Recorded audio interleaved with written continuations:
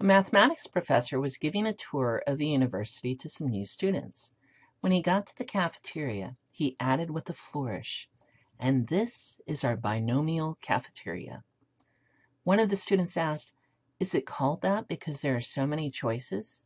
To which the professor replied, "No, it's because you should buy no meal here." And we will be talking about binomial distributions after we start with the geometric model. So first of all, let's assume there's a speckled M&M promotion, and 30% of the M&Ms are going to be covered in speckles and mixed randomly with the normal candy. So you're going to buy a bag and take out the candies one at a time. You're looking for speckles. So what is the probability that the first speckled candy you find is the fourth one? Well, this should be pretty straightforward. We're basically looking at, okay, we're not going to get speckled, so I put C for complement there, not speckled, and then finally a speckled one on the fourth. So that's a pretty straightforward multiplication. 0.7 to the third times 0.3, because the first three are failures and the last one is a success. And that would give us the probability. We just cube 0.7 and multiply it by 0.3. This is called a Bernoulli trial because there are only two outcomes, success or failure, and the trials are effectively independent. The next M&M doesn't depend so much on the first M&M. Well, let's go ahead and calculate what's the probability it will be the 10th one we get. Well, that could be kind of long. You can see complement. I got to write that out 9 times, and then the 10th one is a success. So it's going to look something like this. 0.7 to the 9th, right? Times 0.3. So you could probably say, well, I could just skip straight to this because it's, it's shorter. I know I'm going to have 9 failures, and I'm going to have on my 10th try my success. Well, that leads us to our geometric probability model. So I'm going to introduce some notation. So we're going to just use P for the probability of success, and then the probability of failure will be 1 minus P, and we're going to call that one Q. And we're basically know we're going to have Q failures up until almost the last one, the next to last one. That's why it's X minus 1. And we're going to have success on that last attempt. So this is called the geometric probability model, and the important conditions are the trials have to be independent. Each trial has only 2 possible outcomes, success or failure. The probability of success is the same for all trials, which is kind of like going back to the independent thing. And X represents the number of trials until the very first success is observed, okay? Now, if you want to see, we actually know that the expected value for this, mu, because we're actually dealing more with populations here, is 1 over P, 1 over the probability of success. Now, there is a derivation in the math box for this and for standard deviation, and that's on page 388, which you can go check out. But we can kind of logically reason this one out. This one's a little trickier. But I can logically reason this one out. For example, if I was rolling a die and the probability of rolling a 5, how many throws would I expect before I get a 5? Probably 6 throws. You get through one of each of the numbers. And the reason is, yeah, sure, I could get a 5 on the first throw, but maybe I don't get a 5 until the 12th throw. So on average, we expect 6 throws to get that first 5.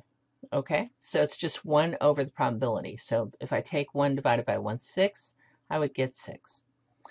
All right, let's go ahead and do an example. And of course, Mrs. Overman likes her Pokemon Go. And in Pokemon Go, you have to throw a Pokeball at a Pokemon to try and capture it. So the little Pokemon gets caught in the ball, and it might shake, and then you'll see if you caught it or not. So I estimated my probability of catching a Pikachu on a single throw of just a regular Pokeball to be 20%. Is this a Bernoulli trial? We're going to assume there are only 2 outcomes on each throw. You either catch the Pikachu or you don't. And I'm also going to assume, by the way, that Pikachu's not going to run away. So they'll have another attempt to be able to catch him. My P in this case is going to be 0.20 because 20%, 0.20. Q is just 1 minus that, so it's 0.80. And the result of each throw is independent of the previous one. All right. So what is the probability I'll need 3 Pokeballs to catch my Pikachu? Because if I'm catching a Pikachu, I've got to throw a ball. And if I fail, I throw another ball. And if I fail, I throw another ball. And if I succeed, then I'm done. So my probability again is 0.2, Q is still 0.8, and X is now 3. X represents the number of attempts.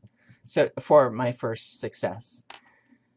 I recall my formula right here, and I find out that P of the probability that X equals 3, that my first success will occur on the third turn, is 0.8 to the 3 minus 1 times 0.2, or basically 0.8 squared times 0.2, or 0.128. So I would expect about a 12.8% chance of catching my Pikachu with the third ball that I will need 3 balls to catch the Pikachu. So I'm actually pretty interested in what the average number of Pokeballs I'll need to catch a Pikachu. And that works well for this problem because the first time I catch a Pikachu, I'm done. So the probabilities are the same. It's still 0.2, and the probability of failure is 0.8. I'm going to use the formula that the expected value, or the mean, is 1 over P. And so it's 1 over 0.2, so I would expect on average over the course of hunting many Pikachus to use 5 Pokeballs. I can also calculate the standard deviation, which is actually going to be kind of high here.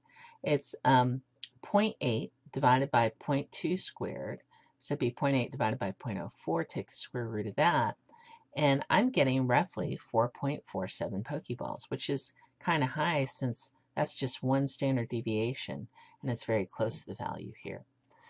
So one thing, when there's the 10% condition rule when using Bernoulli Trials.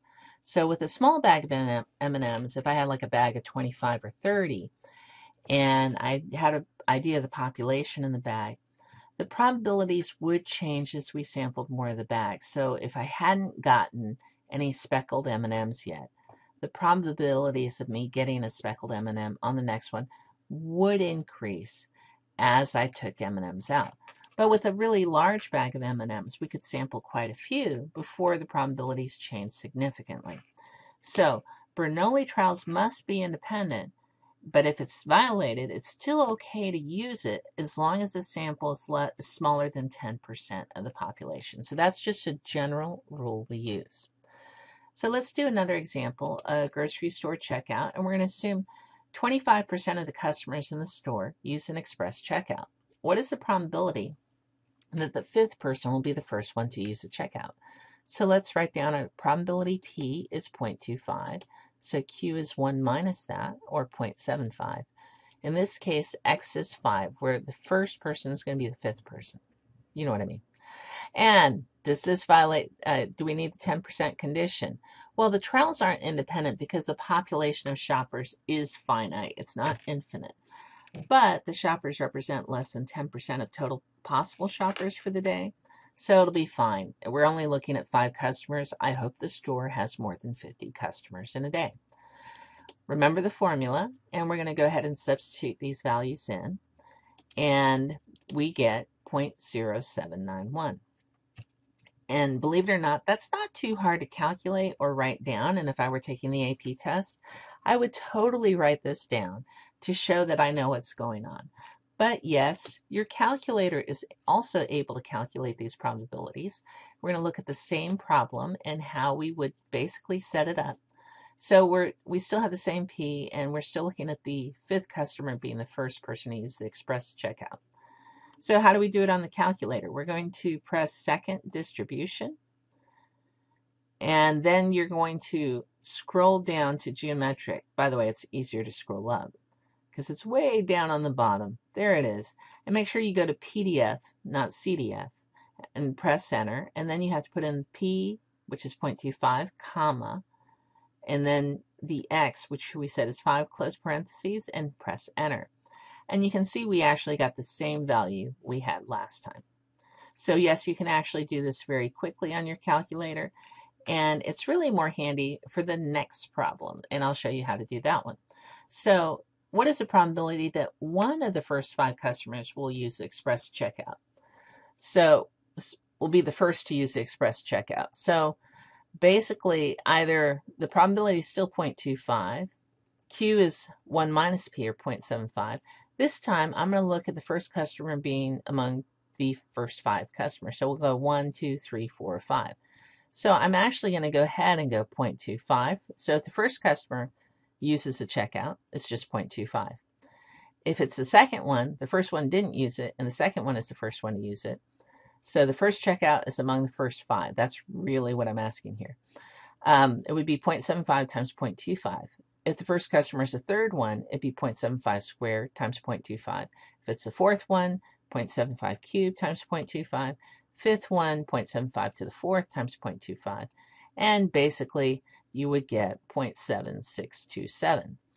Luckily, your calculator can also do that. So the important thing to remember here is you're actually working out probabilities for x equals 1, 2, 3, 4, and 5 and adding them all together. All right. As I said, there's actually a much faster way to do these on the calculator when you're trying to figure out multiple probabilities. So in this case, probability is 0.25, but now I'm dealing with x's 1, 2, 3, 4, 5. So you're going to press second distribution like you did before, but this time we're going to look for CDF. So see vars, now I'm going to scroll up because it is easier, and there's CDF because we're doing cumulative probability. Press enter. Then you put in your probability, and you put in x is 5, the highest one, press enter. And then basically you have your value, which is the same thing that we calculated earlier when we did it by hand. One more thing, on average, which customer would we expect to be the first to use the express checkout? So we have probability is 0.25, Q is 0.75. So it's very simple. You basically do 1 over P, so you would expect the fourth customer to be the first one to use the express checkout.